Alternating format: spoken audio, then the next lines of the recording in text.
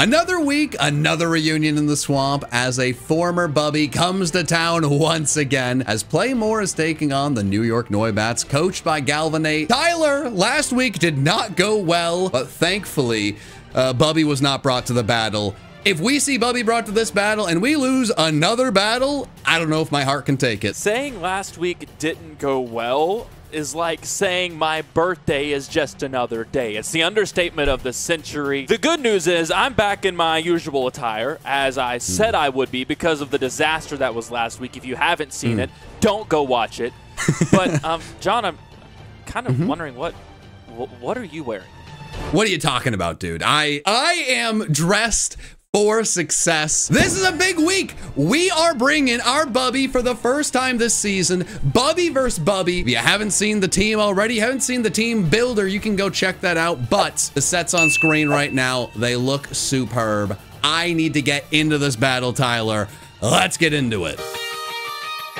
Moment of truth, Tyler. Did they bring Bubby?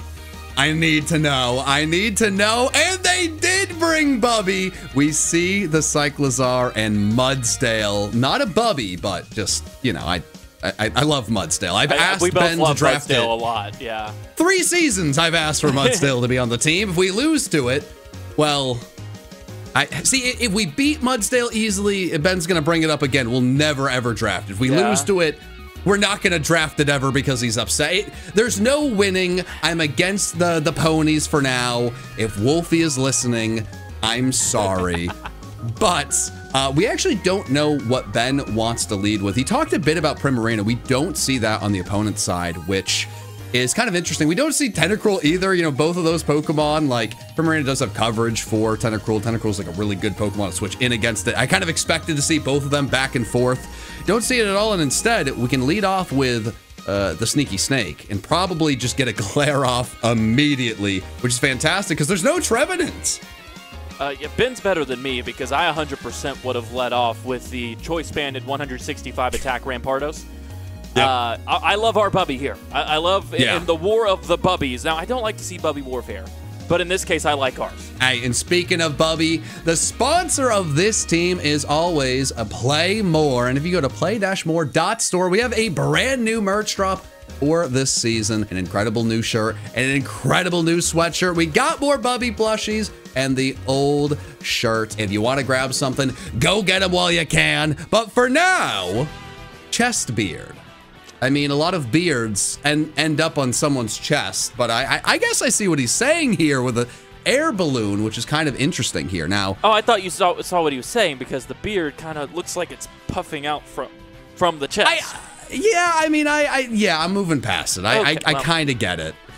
But this is actually a fantastic lead for us. You know, Trevenant was the #1 thing that the opponent could switch in on the Superior. Now we can just kind of mess with most of the team. We're not going to be able to offensively take Cobalion down, but slowing this thing down and causing it to get para turn 1 is just phenomenal. So I love this, as Ben is going to really damage his friendship with the opponent, go for a sub, and ruin his day. Tyler, you love a good start to a battle. We talk about it often. How are you feeling right now? Well, and we've already seen something that I've got a feeling we're going to see very often in this battle, and that is paralysis. Half of this team has paralysis capabilities on it, and I've got a feeling that Ben is going to utilize it a lot, which is fascinating to me because we're already faster than this team on paper.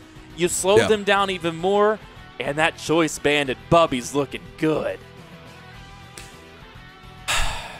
Choice banded Bubby is looking really good, but Cobalion is going to be a thorn in its side. I don't know if we need to get rid of this thing for choice banded Bubby to do the old choice banded Bubby thing, but weakening this is going to be very important, and we're not really going to have a great chance to weaken it with the Superior. Now, the Leech Seed here could be really nice, especially with a switch. Okay. Hey, he's cooking. Mr. Goop. I don't know if I see that. What? What's up? Yeah, I don't know if I love that. I think the names are pretty good. He's goopy. He's a goopy guy. Yeah, but I'm not happy to deal with Mr. Goop. You don't send Mr. Goop out, and I'm not saying like, hello. I'm not doing any of that. What's up, Mr. Goop? Man, Goop guy. This is our most serious battle. You got to lock in, mister, okay? You got to lock in. Oh, we get to see Altaria. Now, this is exciting.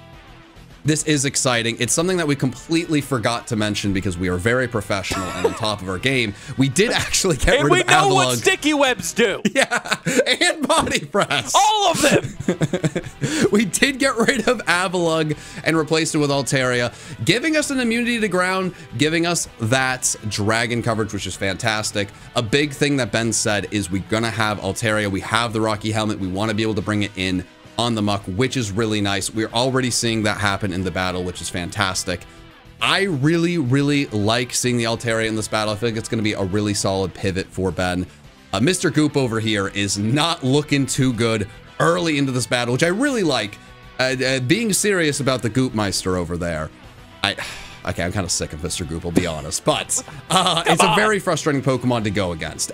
Any sort of Muck variant, whether it's a Alolan or regular, they are so difficult to get rid of. They sponge hits. They're a really good pivot. They have better offenses than you would expect. So being able to get this damage off early in the game is really, really nice for us.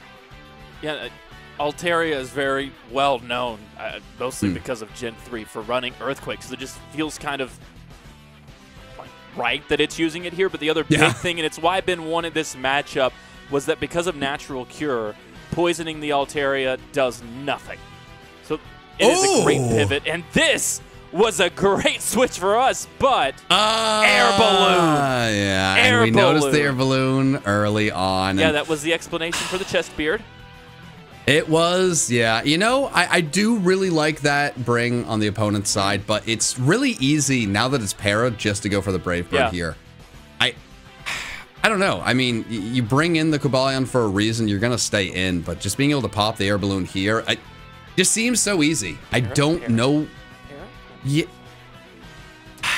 Well, and this, with the Stealth Rocks, this is our defogger. So I really, I don't fully understand what the opponent is doing here. Like, it made sense to bring it in to avoid the Earthquake, but then what?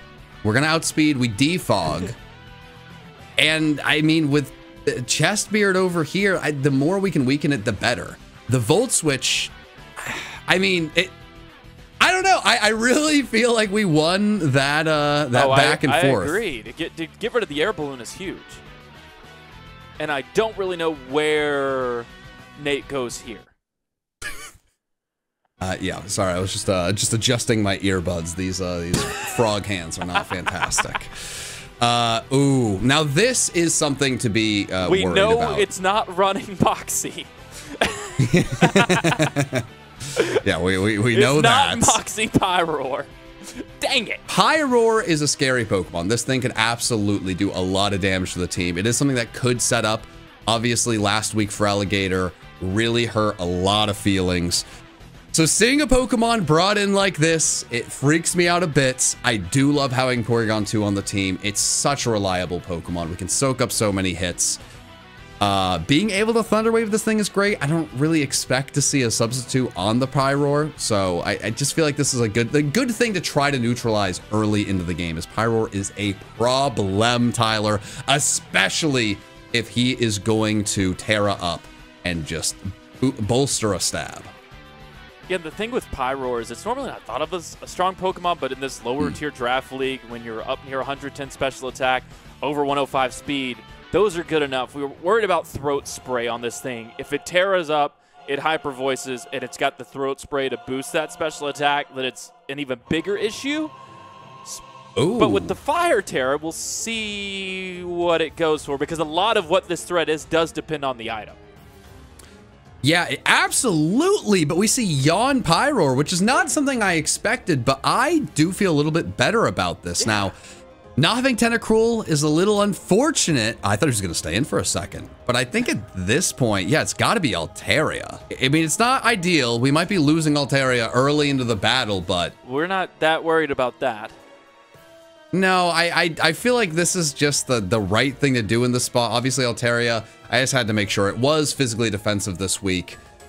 But Pyroar is going to be a bit of an issue, and oh! Overheat actually helps out a ton here. As, yeah, we can take another one. And actually, interesting. What are they going to? Oh, they could switch into Mudsdale. Actually, it's. But it doesn't matter because we have Roost. Yeah, now we Roost. Well, they stay in and yawn. Interesting. I mean, you can let Alteri go to sleep, and when you switch out, we have Natural Cure, which is actually fantastic.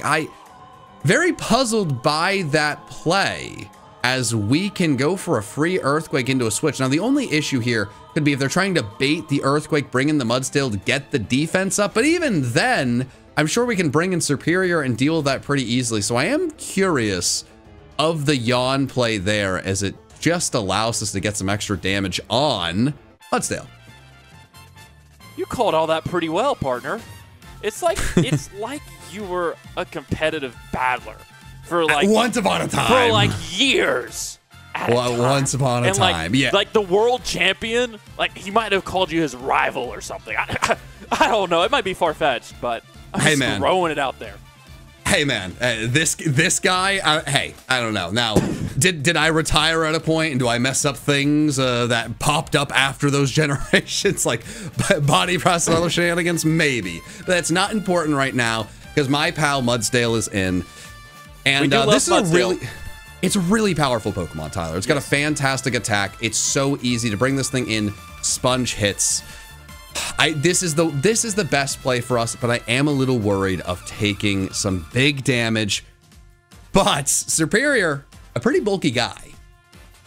And Tyler, I do not know what the opponent is going to do about Superior. Because if Ben predicts a switch, goes for the substitute, and they bring in Cobalion again, I mean, we are leech seeding and just absolutely frustrating everything in existence. Or we could just spam the glare button. There's a lot of annoying things we could do here. Go for a Leaf Storm just to be cheeky. I mean, at this point, it's mean and fun.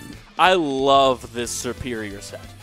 Just how annoying it can be, while also still dealing so much damage, which is, just the power of having Contrary Leaf Storm in all these situations. But it does so much in this battle, where even times like that, where it's the obvious pivot. Like, I don't think there's a world where the opponent thinks we're bringing in anything there but Superior, and it still really didn't do that much damage. And with Leech Seed, you're able to get some of that back over time.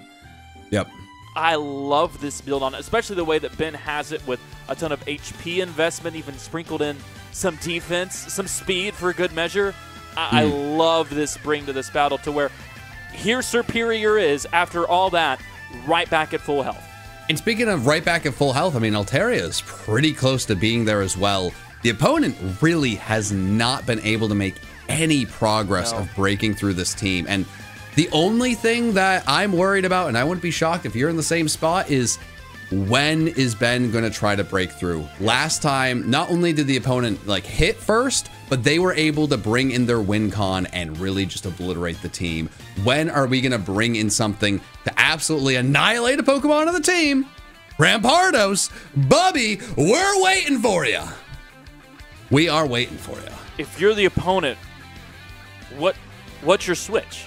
Outside of if you're hoping Ben tries to make a prediction here, or do you go with the Mudsdale just eat any hit play here? You can't switch in the Cobalion now just in case it's an Earthquake. I'd love to hear from you. What do you see happening here?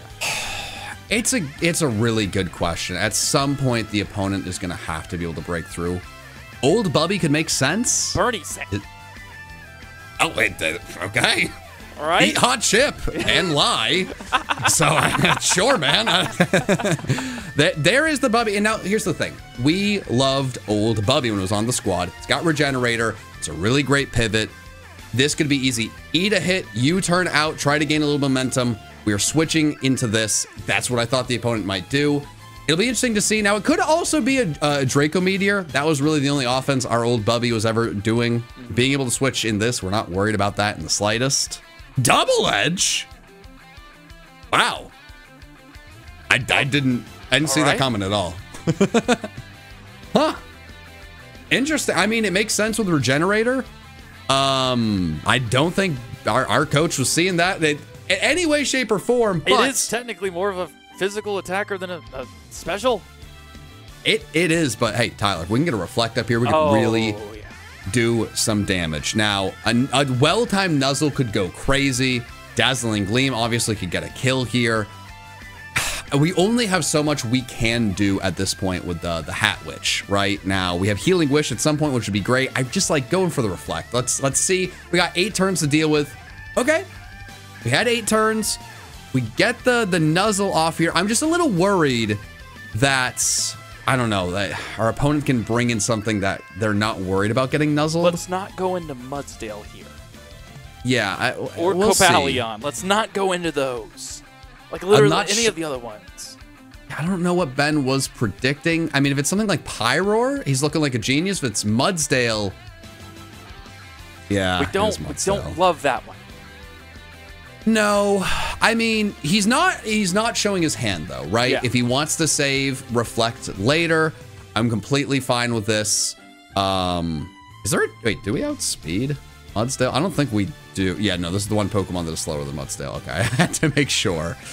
Yeah, I assume he just wanted to save the Reflect, have that trick up his sleeve. The problem is I don't know when we're getting that Reflect up now that it's so weakened. But we do know we can deal with the Mudsdale. I'm not really worried about this thing. Mudsdale is a fantastic Pokemon, but considering that Superior is the worst thing for our opponent to deal with, being able to bring that in whenever we want is fantastic. Oh, predicting the double. Okay, Mr. Ben. Wow. That is a fantastic read by the coach. Are you kidding me, Tyler? Wow. Take it all back. We take it all back. That's our. We take it all back. There really has not been that many predictions in this battle. To at that moment make a play that big is phenomenal. And is he predicting on his? I mean, at this point, I know he's. Oh my God! This guy is on fire! Wow! I can't even keep up. This is fantastic. Back with a vengeance. He really is. Now, he did tell us that the curse is very likely on the Alolan Muck. And, I mean, it's just 2 really bold plays, one after another. And they were just so perfect. Like, so unbelievably perfect in the spot. Healing Wish to make the most of this Pokemon. I mean, we're dealing with a madman here, Tyler. Just a madman. It's a madman or a master, somewhere in between. I was bowing while you said that, so. Yeah, that is phenomenal. One of the 2. Hey, I don't know what he's going to bring in with the Healing Wish. Now, I do understand why he went for the Healing Wish. Mr. Goop doing whatever Mr. Goop does is really scary. So this is a nice way to bring in what we need to bring. It's odd. You usually like the Healing Wish to heal something up. That was the right thing to do. It feels wrong. Bubby! But this is the moment we've been waiting for. I got Bubby right here. This is my friend. Oh my God, he's not gonna do it, is he? He's not gonna do it. Oh my God. The play of the year. No. No. Click it, Ben. No. Click it. Against the cursed up Mr. Goop. Okay. He was just hovering over that to make us think. Okay. He wanted to get us excited. Okay. Yeah, that makes sense. If that man had gone for Focus Punch 99 times out of 100, we lose the battle. But that one time, now this is still a little dicey because this is not 100% accurate. We need you to line him up, Bubby. You shut your pretty mouth. Yeah. And you enjoy the head smash. Line him up. Let's go. Let's go. That is what we're talking about. That is satisfying. That is exhilarating. That is most of its health. That was a lot of recoil. Which is why we had Healing Wish, right? To be able to heal this up after all the recoil, but to be able to, I mean, to make those plays in succession, I don't really care what happens for the rest of the season. I mean, outside of winning the championship. I would love to see a Focus Punch. I'm going to throw that in there. Like, I think it'd be cool. It would be cool. I'm just saying those plays in succession were so fantastic. Just correct prediction after correct prediction, every single one risky, but really put him in a fantastic spot. I mean, so much incredible situational awareness. After the Feraligatr last time, that set up and really messed up the team. Being able to handle another setup Pokemon so skillfully. I just am really, really impressed. Even losing a Pokemon to make sure you bring in the right Mon. Now, obviously, Flamigo is here. One of the scariest Pokemon against our team, maybe the scariest on the opponent's side. So hey, we won a battle. The war is not over. This is probably a dead bird.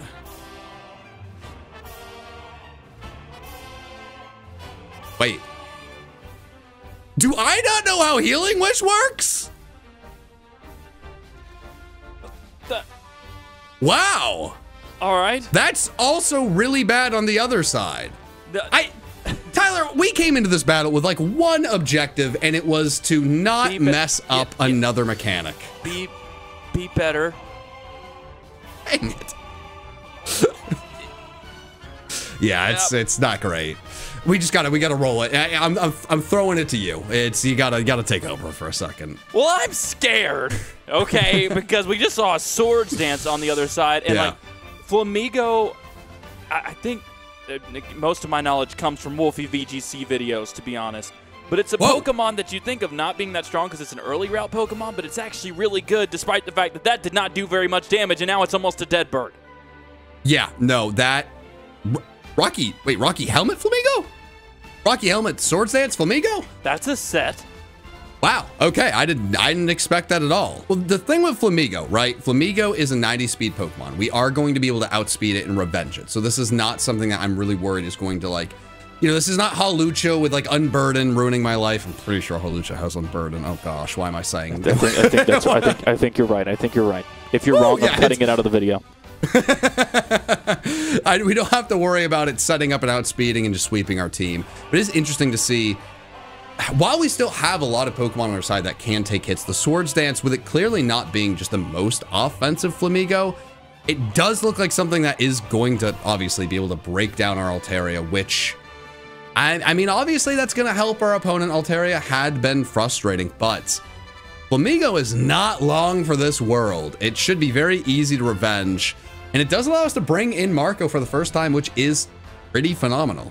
I would love to see a big end of this game for Marco, because Ben was so high on this Blaziken pick. He said there was a chance that we see this guy lead the league in kills. I would love for it to come in here and just start cleaning things up left and right.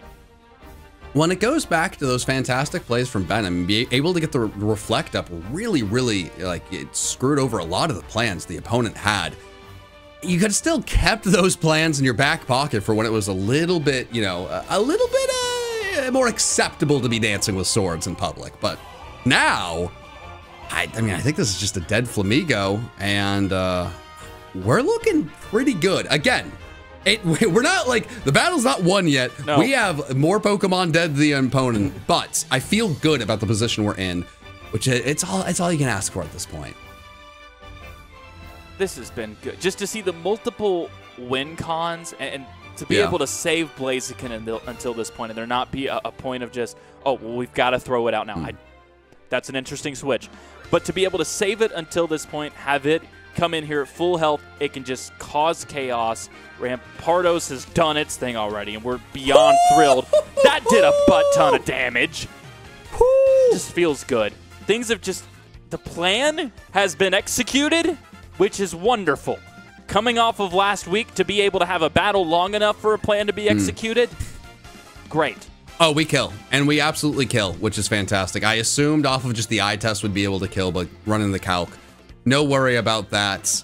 That's fantastic. I assume this is well, no, it has to be a more offensive Mudsdale with how much damage that did. So that, beautiful in all ways. I mean, hey, as you said, Ben really talked up Blaziken, and this is where Blaziken goes crazy, picking up kill after kill after kill. I'm not sure what the opponent has to stop Blaziken from revenging almost every Pokemon on their team. And that's going to be the really interesting thing here. As I don't know. I mean, Bubby's not going to be choice scarfed. Can we kill Cyclosaur here? We saw that earlier because it switched from the double edge to the U-turn. So we know that the scarf isn't on old Bubby. Wait, don't we kill? I think this would be a dead old Bubby? No. And we might not outspeed. Like, we straight up may not outspeed. I'm not entirely sure. Well, actually, I don't know. There is a chance that it would not have outsped there. Yeah, I mean, what he made was the safe play. I'd be interested there. It is interesting to see the Bubby come in. Our choice Garver can OHKO it. I assume, hey, our coach has been absolutely nailing the plays. So you look at that. With those defense and the drops that it's had, where that any hit could take it out. You make the safe play here, and now we're able to just go for a Thunder Wave if we want, make a bold switch, or we got the Bolt Beam cover to do some damage. Hey, there is no... When you talked about me playing in the past, I'm making the safe play 100 times out of 100 there. I'm going into Porygon 2 every single time. As I sit in the booth, nothing I could do wrong except not know what, like, you know, some of these moves do. It is so easy for me to run a calc and be like, hey, dude, click the button. You switch into the duck every single time. Because this is a Pokemon that's going to be really difficult for the opponent to kill. I mean, there is still Flamigo, so there is still a chance to get a big close combat off. But, I mean, outside of that, I mean... Well, I mean, there's also a very slow Cobalion as well. But I'm feeling pretty good about Quack Quack over here. And that has to be the switch. And give Ben credit again, makes the right play. Knowing this almost 100% had to be the switch. We got a crit! Oh, this battle is everything we've ever wanted. We got a crit. Hey man, you know, I'm not wearing this again. So if this is the lucky outfit, I mean, we might be cooked, but just phenomenal stuff here. I'm not saying if and when this team makes the championship. Oh God, it's gonna have to come back. I didn't say it. If you want to comment and say that, we certainly would welcome it. But I'm not going to be the one to say it. Not this guy. No. Not this guy. What? And this is the really nice thing about the team that we drafted. Obviously, we didn't see it last week, but just frog's kiss. This is a team where we can really go on the offensive and then kind of retreat back, play a safer game. There's nothing the opponent can do about it. Not much you can do against Porygon 2. What are they doing against Superior? Now with that pretty, you know, lucky para, we could go for the Leaf Storm win play. We could also go for the substitute play. We could go for the Leaf Seed play. Obviously, it's the Leaf Storm win play. And now Tyler, wait, do we win? No, not with Pyroar, not with Pyroar. As fun as it would be. Yeah. There was always a situation at some point where we could do the win play with Superior, but getting rid of Cobalion there, it just makes the absolute most sense. It would have been nice to be behind a substitute against this, but then of course Hyper Voice can go, you know, behind that. There's a few shenanigans. It worked out. Can't be upset with that. I am still a little bit nervous about the Lion, and I do wonder, is it worth going for Glare just to neutralize this, almost guarantee the win, but probably lose the Snake in the process? What do you think? I would say so, because your main threat now in terms of what you need to take out is this Pyro. Everything else is, well, we know Flamigo is one hit. Yep. Good to go. Cyclozar maybe can be a bit annoying, but I don't think you're worried about that costing you the game with as much health the rest of the team has. I understand the thought process here. Of just okay. You know what? Great play, Ben. You know what? I was gonna say I get it, but I was with you on the glare. But no, that was the right play. Perfect. Great. Good play. Love it. Well, and at this point, right? I mean, Ben. We already know that Ben. He put in a big slip on Blaziken winning MVP. Was that just setting up 3 more kills for Blaziken? I mean, it kind of looks that way. Yeah, I mean, like, come on. At least he's not betting against his own guys.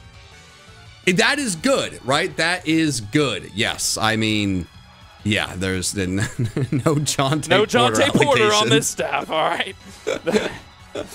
Clean. This is now a guaranteed kill. Well, it goes back to the question that I had earlier, and now I have to be confronted by my previous demons of can Cyclozar outspeed the Blaziken here? But I don't think it. Can it? Blaziken with the Choice Scarf, its base speed, if you were to just go by the base, it would be at 120. Cyclozar's at 121. So depending on it, if it's got max speed investment or even a decent amount of speed investment, it's going to outspeed because we don't have full investment in speed on our side. Yeah. Yeah, I'm a little removed from the old competitive days of trying to run these numbers while I'm To be fair, Blaziken should be faster than it is. I mean, the original art for that thing, it was a jet. It was a laddie. I'm just saying. It's also one of those interesting things in draft, right? When you choice, well, any competitive book, when you choice scarf something, you're expecting to outspeed everything that is not also choice scarfed and faster than you.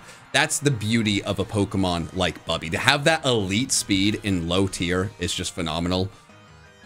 And this is where we see. This is what I need. Thank you, Ben. You knew that I'd be sitting here struggling. You knew that I'd be here clutching my Bubby, a little bit worried of what Bubby was about to see. Actually, Bubby's not going to watch this for a few different reasons, and we're really going to see a few things here.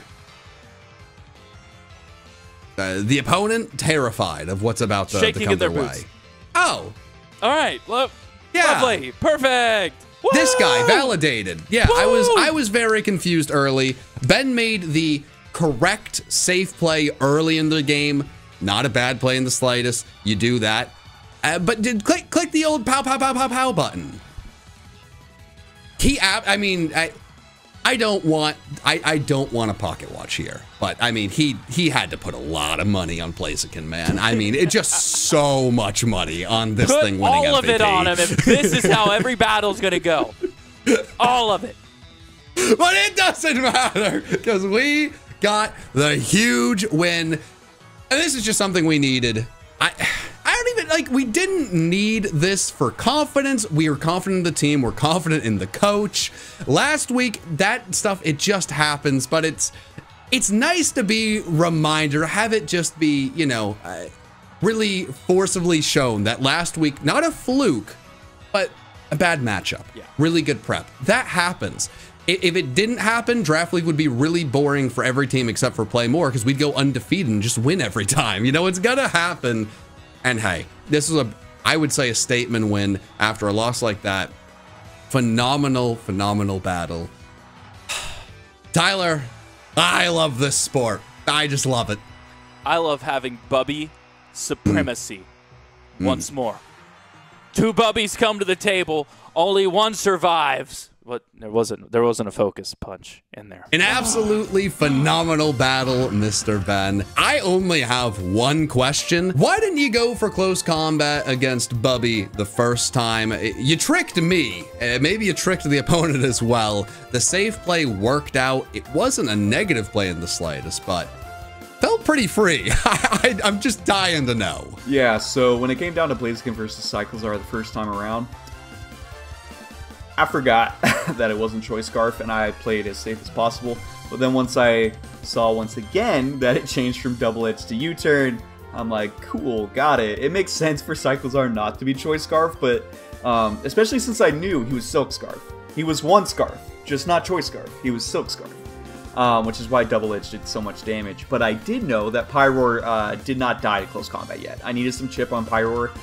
So I just thought it'd be best to just switch out, because even if I killed Cyclozar, then Pyroar comes out, and then I'm in a worse situation, because that thing with Terrafire was pretty annoying into my team, especially with Porygon 2 chipped down at that point, and as well as Altaria being gone. So I think it kind of worked out for the best for me playing like that, to where in the end, once I was able to get that Leaf Storm chip off on Pyroar, which the crits really didn't matter at the end of the day. They were just funny, along with the paras, but it worked out, playing safe, and it was all good. But yeah, I definitely just forgot. Sometimes it's annoying when, you know, I can't just see what I already know. You get used to playing on Showdown a little too much sometimes. Keeping it with Blaziken, I'm not going to say that one of the two owners of this team implied that you might have had some money on the over-under for kills for Blaziken in this match, but yeah, hyped this guy up coming into the season, said that it should be a contender for MVP.